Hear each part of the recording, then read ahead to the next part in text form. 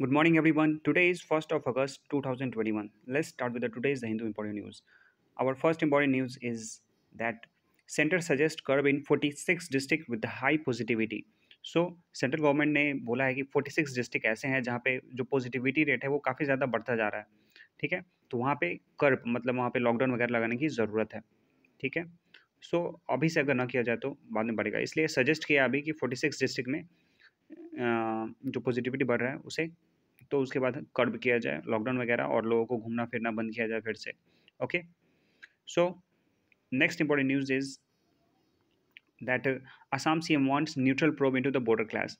So the Assam के CM जो है वो बोल रहे हैं कि न्यूट्रल प्रोब मतलब होता है जांच हो बॉर्डर क्लास जो हुआ था अभी असम और मिजोरम के बीच में, तो उसके लिए ठीक है न्यूट्रल जांच होनी चाहिए।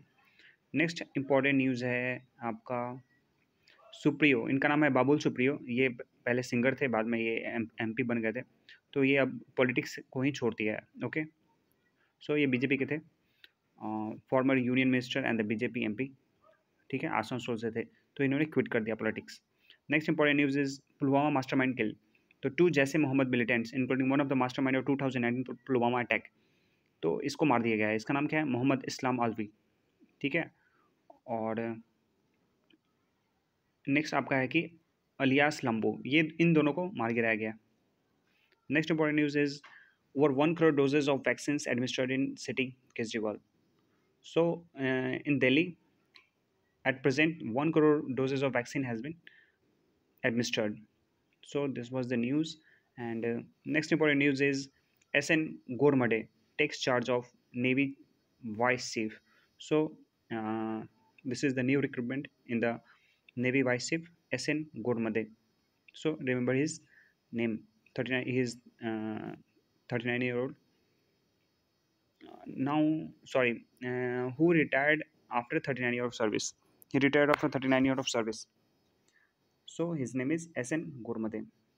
Next important news is Sri Lanka seek to reset relation with India. So Sri Lanka जो है वो इंडिया के साथ जो रिलेशन है फिर से रीसेट करना चाहता है, और according to this Colombo sends high commissioner to new Delhi. सो कोलंबो ने हाई कमिश्नर सेंड किया है न्यू दिल्ली में to pitch for investment, trade and connectivity and religious exchange. सो तो यहाँ पे अब हाई कमिश्नर भेजा गया है दिल्ली में श्रीलंका के द्वारा। ठीक है, तो अब इससे क्या होगा, जब हाई कमिश्नर आता है तो रिलेशन जो है दो कंट्री के बीच में बेहतर होती है। Next important news is NFAI acquires over 450 glass slides of Telugu cinema. तो NFAI क्या है? हमारा national film आर्chiव of India. Okay, ये कहाँ पे है? पुणे में है। सो इतने तेलुगु मूवी, तेलुगु सिनेमा का 1930s से 1950 के बीच में तेलुगु सिनेमा के जो पिक्चर 450 जो पिक्चर्स वगैरह हैं, ठीक है, ग्लास के, उसको इस आर्chiव में रखा गया है। सो इम्पोर्टेंट ये है कि NFI जो है वो हमारा कहाँ पे है? तो पुणे में। Okay, next important news is railway to deploy satellite backed clock to ensure uniform time. तो अब रेलवे के द्वारा जो है वो सैटेलाइट बैक्ड क्लॉक लगाया जाएगा ताकि जो टाइम है वो हमेशा एक्यूरेट रहे। तो जैसे फ़ोन में होता है, कभी आजकल टाइम ख़राब होता नहीं है, ठीक है, वो अकॉर्डिंग टू GPS सैटेलाइट जो है टावर के अकॉर्डिंग हमारा टाइम को एडजस्ट करते रहता है। सो अब यहाँ पे भी क्या होगा कि ये GPS से ही कनेक्टेड होगा और हमेशा यहाँ पे हमारा टाइम इसका सही रहेगा। वैसे ख़राब हो जाता था, बार बार सेट करना पड़ता था।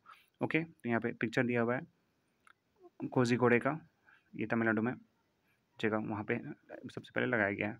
ठीक है, नेक्स्ट है ASI breathes life into the 17th century Dutch symmetry. तो ये सिमेट्री है और ये 17th सेंचुरी का है, और ये ऐसा है कि ये oldest colonial symmetry in the country है, और यहाँ पे 200 ग्रेव्स हैं। ठीक है, ग्रेव्स मतलब कब्र। तो ये है कहाँ पे? चिंसूरा। तो चिंसूरा हमारा वेस्ट बंगाल में है। तो चिंसूरा पहले क्या था कि ये पहले फ्रेंच का था, सॉरी पुर्तगालियों का। देन वहाँ पे डच आए और डच वहाँ पे सेटल हुए, और वहाँ पे स्पाइस वगैरह, स्पाइस, कॉटन और इंडिगो का बिजनेस चलता था। ठीक है, बट 1825 में जो डच हैं, डच कमिश्नर BCD बॉमन, उन्होंने सरेंडर कर दिया ब्रिटिश गवर्नमेंट को और छोड़ के चले गए। ठीक है, और बच गई है symmetry.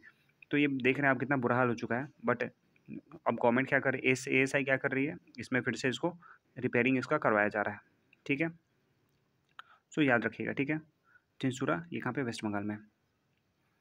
Next important news is Taliban clash with Afghanistan force in Herat. तो यहाँ पे तालिबानी और अफगान फोर्स के बीच में फिर से क्लैश हुआ है हेरात में, और एक पुलिस गार्ड की डेथ भी हुई है। तो अभी भी क्लैशेस चल रहे हैं। Next important news is Indian American pick for की पोजीशन इन यूएस। तो ये इंडियन अमेरिकन राशिद हुसैन है, इनको OIC, ठीक है, Islamic corporation organisation, sorry organisation of Islamic corporation, यहाँ इसके लिए क्या किया गया, इनको इन्वॉय बनाया गया है यूएस के द्वारा, ठीक है। तो ऑर्गेनाइजेशन ऑफ इस्लामिक कॉपरेशन जो है, तो वहाँ पे ये अमेरिका की तरफ से इन्वॉय बन के जाएंगे, ठीक है। राशिद हुसैन तो इंडिया से इंडियन मूल के हैं, इसलिए इनका नाम इंपॉर्टेंट हो जाता है।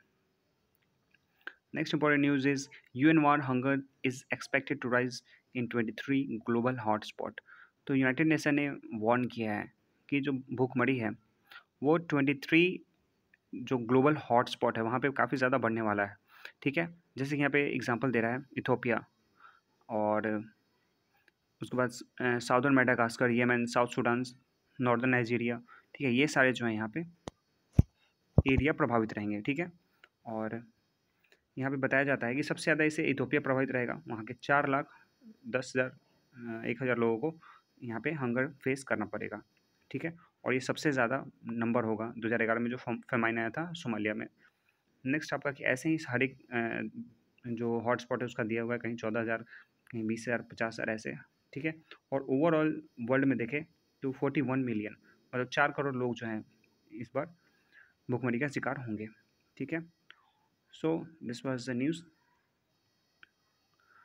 Next important news is Vandana tricks as India women qualify. तो इंडियन वुमेन हॉकी टीम जो है वो अब क्वार्टर फाइनल के लिए बर्थ बुक कर लिए हैं, ठीक है। तो अब क्वार्टर फाइनल खेलेगी इंडियन ओलंपिक टीम। ये फर्स्ट टाइम होगा जब से वुमेन टीम जो है वो ओलंपिक खेल रही है, 1980 से खेल रही है वैसे, ठीक है। तो फर्स्ट टाइम ये 1980 से वुमेन्स जो है वो ओलंपिक में हॉकी खेल रही थी, अब तब से पहली बार जो है यहाँ पे इंडिया क्वार्टर फाइनल में गया है, ओके। यहाँ पे एक बैड न्यूज़ है कि अमित पंघल और पूजा, ये दोनों हार गई हैं बॉक्सिंग में। पूजा रानी बॉक्सिंग में हार गई हैं, ठीक है। दोनों बाहर हो गए ओलंपिक से। नेक्स्ट इम्पॉर्टेंट न्यूज़, और यहाँ पे एक और इम्पॉर्टेंट न्यूज़ था कि PV सिंधु भी हार गई, ओके, क्वार्टर फाइनल में हार गई थी। So here is all important news of today. Bye.